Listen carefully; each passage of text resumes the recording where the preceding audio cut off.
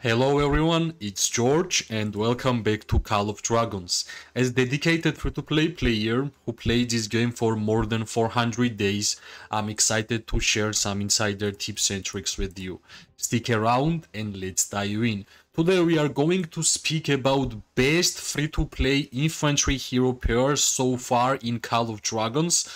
This is like a preparation for the next season for the free-to-play players who want to know which kind of legion type has the best possible free-to-play friendly hero pairs. So far I already did about cavalries, which was Emrys and Bakshi, and today we are going to speak about Madeline and Garud. First of all, let's understand what this hero pair means, how you can play with them, and what kind of strategy is best for this one, right?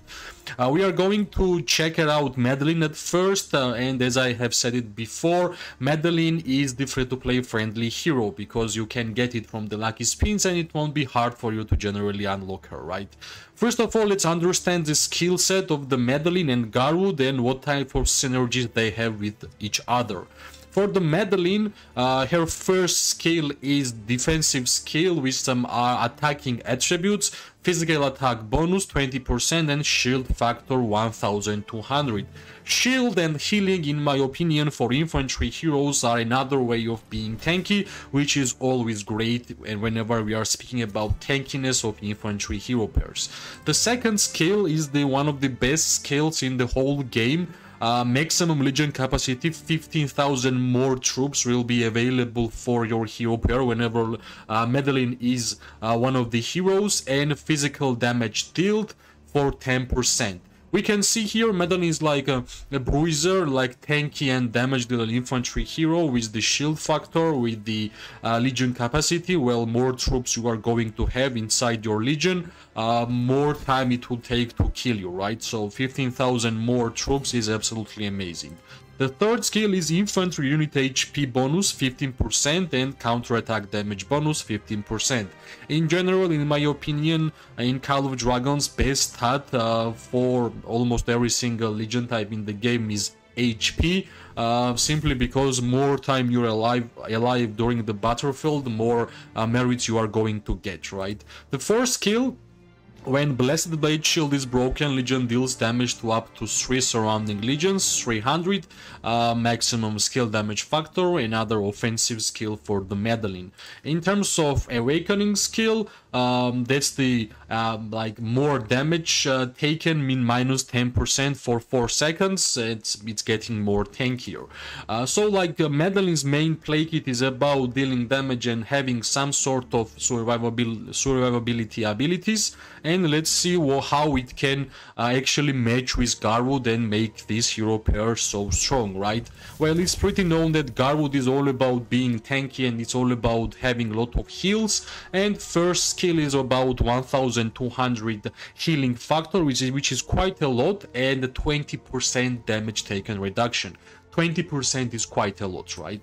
The second skill is like Garrison Army skill and Stronghold, which is quite useless for the PvP. And the third skill is Infantry Unit Defense bonus 20% and healing received bonus 30%. You are receiving healing from the Garwood's first skill, right? The fourth skill is 75% chance to increase physical damage dealt by 30% for 5 seconds when healed. So like you can generally proc this ability almost every single time whenever you are fighting. And of course, the Awakening skill heals slightly wounded units in Garwood's Legion, healing factor 1400, 200 more, and grants them resistances, reducing all damage taken by 20% for 6 seconds, before it was 4 seconds. So what kind of synergies we are going to see with the Madeline and Garwood, right? First of all, more units you're gonna have, more tanky you are going to be. You are getting shield, you are getting healing. So in my opinion, every single defensive stats which you can get in Call of Dragons, you are having with this hero pair, right? Shield, healing, damage taken reduction, counter-attack damage, more troops which will make you more survivable, and some skill damage factor which might benefit you in terms of damage, right? You can't be purely just tank, you have to deal some kind of damage to enemies. So main idea is like this. more troops, more shields, more healing, more counterattack damage, and pretty good stats for infantry players because unit HP, and here we have defense, right? Damage reduction, and unit defense is both most important stats for infantry hero pairs. So this is a way of playing with Garwood and Madeline, having more troops, having shield, having healing, counterattack damage, and like what else you want to be tanky in order for infantry to be successful in PvP, right? That's the main idea about this hero pair, and most importantly, you can have it as a free-to-play player both, so you will be strong in infantry section whenever you are playing as an infantry, right? So right now it's time for us to speak about talents, and I spoke that Madeline should be primary, Garwood is secondary. You can actually mix and choose because most important talent for infantry heroes are tank talents, and both of these heroes has tank talent. Of course, you might want to have some PvP depending on your gameplay, but tank talent in general is the best one whenever you are playing with the infantry. For example, like impregnable defense, your legion gains shelter when entering battle, increasing their defense by 5% for 10 seconds. And of course, vitality, your legion receives healing when casting a rage skill. More healing you are going to get, more time you are going to stay alive in the battlefield. Of course, the situation is different whenever you are garrisoning. During garrison, healing is quite bad because it gonna make your hospital make full really easily. But right now we are speaking about PvP, and I think in PvP, during PvP, healing is quite good if you ask me, right? As always, whenever I'm speaking about talents, I always say that just don't copy and paste the talents of the heroes from the other people. Just try to understand what would be your main way of fighting, and I think for like whenever you understand what you are choosing as your talent, and you're gonna read it at least once, you understand what kind of pros and cons your hero has, and it will help you with your gameplay. So like in terms of talents, tank talent tree is the perfect one, and secondary is of course infantry. But in case you want to play as a Madeline primary, you might sometimes go with the PvP tree. It's also nice, but I'm not going to say that it's a best one, right? For the artifacts, well, as I have mentioned in other videos, we have two types of infantry artifacts in this game. First one is like, of course, offensive artifacts, and second one is defensive artifacts. In my opinion, for the infantry hero pairs to be successful during PvP, defensive infantry artifacts are 10 times better. Simply because more time you're gonna stay alive, more damage you're gonna deal as a counterattack damage, and your pure job is to help your alliance members to push or defense. That's your number one priority. You are not going to deal a lot of damage as an infantry. Your main job is to be tanky as possible. First of all, let's go through with the free-to-play friendly artifacts for infantries, which is Fang of Ashkari, all-arounder PvP tank artifact, Legion defense stats on a bow stats, which is the main idea why I like this artifact, and the skill, which is Thunder Shadow. It's simply just like using skill, it thunders through and around the circle maximum 4 enemy legions, dealing physical and magic damage 500 on the first level, which gonna go to 1000, and the duration is 8 seconds. I'm choosing this one because it's a free-to-play friendly artifact. You can get it from the normal keys, and there is not much of a defensive artifact there for infantry players, right? If you're gonna speak about the best ones, I think the best artifact for infantry is Dragon Scale Armor, the best stats HP on the bows, infantry and legion HP, and of course grants a boon shield to your legion, 2200, duration is 10 seconds, and also grants kin to up to 3 friendly legions. also grants kin to up to 3 friendly legions in a circle. Kin is a attack bonus up to 10% for 10 seconds. And also the additional effect, your legion gains the range resistance when the wielder gains a shield through the rage skill, right? And the Madeline also gains shield from the first skill. Range resistance, range damage taken, minus 9% for 5 seconds. I think this is like one of the best infantry artifacts, defensive ones, and as I said, defensive artifacts are way better than offensive ones. So if you want to have a #1 choice in terms of artifacts for this hero pair, then the way to go is Dragon Scale Armor. The second choice, I would say, Greymer's Warhammer, Infantry Unit Defense, Legion Defense, and the skill of this artifact is mainly damage dealing skill, which might be good for you if you don't have Dragon Scale Armor. At least if you have Greymer's Warhammer, you will be gladly using it. Its main idea about this artifact that it's stunning the enemy for 4 seconds, and effect can be triggered once every 10 seconds, right? That's the main idea about this artifact. And the last top artifact for this hero pair, in my opinion, is Spiritbone Torque. Of course, this artifact is especially great with Goresh and Skullghoul, but nobody said that you can't use this artifact on Madeline and Garwood. Infantry defensive artifact.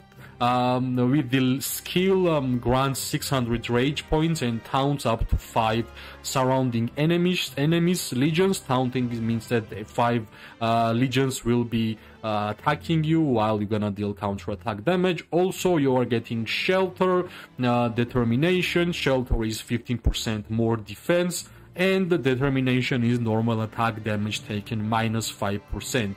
So I think the best option is Dragon Scale Armor, then it will be Spiritbone Torque, and the third option is Greymer's Warhammer. For free-to-play players, of course, there is like only one choice in terms of infantry artifact. That's the Fang of Ashkari, which will do its work. It won't gonna be perfect, it won't gonna be the best one, but at least you are going to do things with this artifact. Of course, we have to mention some infantry offensive artifacts, because there is a lot of them in the game currently, mainly from the free-to-play keys, from the artifact keys, such as, for example, Spring of Silence. I have used this artifact and my legion have been the squishiest in terms of infantry, and I was super surprised why my legion was squishy. Then I went for Fang of Ashkari, and finally everything back to normal. The idea behind Spring of Silence is that it slows the enemy whenever you are using the skill. Also, skill is damage dealing skill, so everything about this artifact is offensive, which I don't really like about infantry artifacts. The Dragon Rift is again infantry offensive artifact, quite good for Madeline, but as I have said it before, defensive artifacts are much better for infantry hero pairs. I hope it will be helpful for you guys, because I have gotten many questions regarding infantry artifacts, and I will say it again, run with defensive ones, preferably HP, and if you don't have HP bonuses, try to get defense bonuses, because you will be 10 times more tankier, and you will be able to stay alive longer during the battlefield. In terms of the war pets for this hero pair, there is like a couple of options we have to speak about, right? And first of all, I think Frostbear with Madeline and Garwood will be totally fine. Firstly, because Frost Armor actually works pretty good with Madeline's shield, and you can see, like, when your legion gains a shield, whenever you are running Madeline, you of course getting 1200 shield from the first kill. Your Warped gains Primitive Strike, 40% chance to deal damage to the target legion upon being hit by a normal attack. So I think this can work. It has a synergy with Madeline, but Frostbear is mainly kind of offensive type of Warped for the infantry players, and that's why I mentioned this, simply because of the synergy with Madeline's first kill. Of course, you can run Stripe Bear because of the vigor you are getting and healing you are getting from the Stripe Bear, especially great with Garwoods in general, and I think infantry hero pairs has a way more options for the war pets than any other legion type in the game. So I think Frostbear is offensive one, Stripe Bear is defensive defensive warped, which is getting Vigor. Vigor is HP bonus for 5 seconds. Every 100 healing factor increases Vigor effect by 0.17, and well, it's all about HP and it's all about healing. So you are getting a lot of healing from Garwood and a lot of HP bonuses from Garwood. So this will work for you also. Another two warpeds which is fine and which I highly recommend is Venomous Lizard 1 and of course Sand Lizard. Sand Lizard is all about healing, healing multiple legions, healing as much as possible, and I think Stone Aura with the Madeline and Garwood will be totally fine. In terms of Venomous Lizard, well, Venomous Lizard is kind of a damage dealer warped, but as I have said it before, with Madeline you are getting 50k more troops, lot of defensive stats. Garwood has lot of healing, a lot of HP bonuses, so you kind of will be staying alive longer in the battlefield, and whenever you are having infection and Venomous Lizard, it's a kind of taking damage, is a poison damage, you will deal quite a lot of damage to enemies, right? So as I have said before, in terms of warpeds, you have quite a lot of options, and there's another reason why I think Madeline and Garwood is one of the most free-to-play friendly infantry hero pair in the game, because you generally have a lot of options in terms of everything in the game, and options is kind of required for a free-to-play to have, because if you have some kind of limited capabilities, it means that you will spend a lot of time and energy and currencies to get those things in the proper way, right? So Frostbearer can work, Stripebearer can work, Sand Lizard can absolutely work, and Venomous Lizard is quite good. This is all about warpeds, and now it's time for us to speak about how you can get those heroes, right? In terms of Madeline, there is a lucky spins almost once every 2 weeks, like choice lucky spins, whenever you can choose which kind of hero you want to get. And it's not really hard even for a free-to-play player to at least unlock Madeline, and after that you will simply choose Madeline in the VIP shop, and you will be able to get Madeline tokens, at least 1 per day. Of course, if your VIP level is higher, you're gonna get 2, but at least 1 should be like normality, which means every single day you are going to get 1 Madeline token.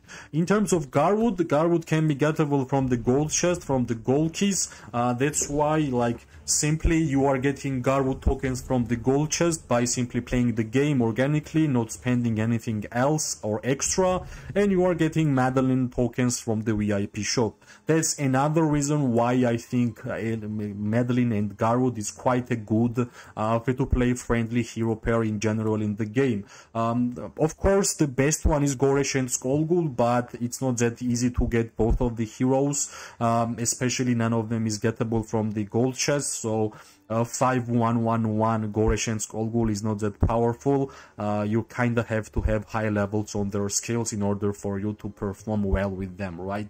So that's why, in my opinion, most free-to-play friendly infantry hero pair is Madeline and Garwood, and I hope you guys will take the notes and try out this hero pair, because it's tanky as hell. I hope you guys liked the video. If you did, press like, subscribe, share. It always gives me more and more motivation to make more content for this amazing game. I hope everybody have a great morning, day or night. We are going to see each other very, very soon. Bye bye and good luck.